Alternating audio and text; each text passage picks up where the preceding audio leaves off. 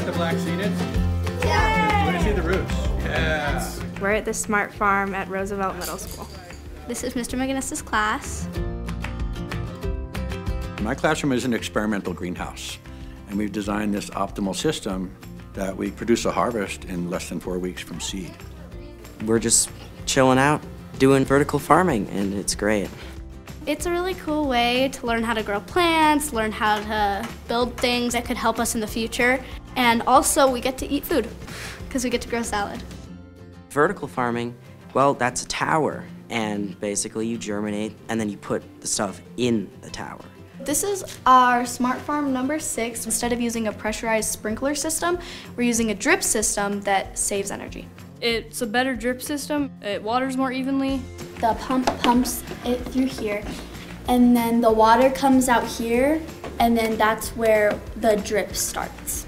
The excess water goes back into the basin and we can reuse it. The Smart Farm uses, on average, less water than you would take in your normal shower to grow all the food. We're addressing real-world problems, and there's a lot of engineering jobs that don't even exist yet, and they are learning the skills that will prepare them for those engineering jobs of the future.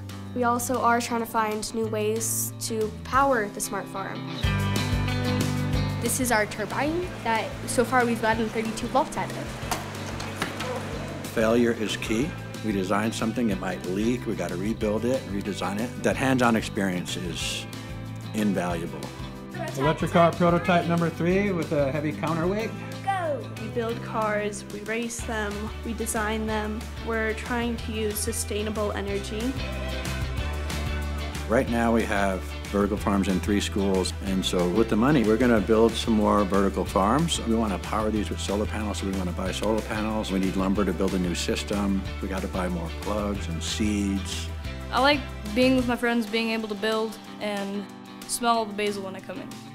I've learned so much and had a really fun time doing this because it's just something different that I would never have expected would have been something I could do.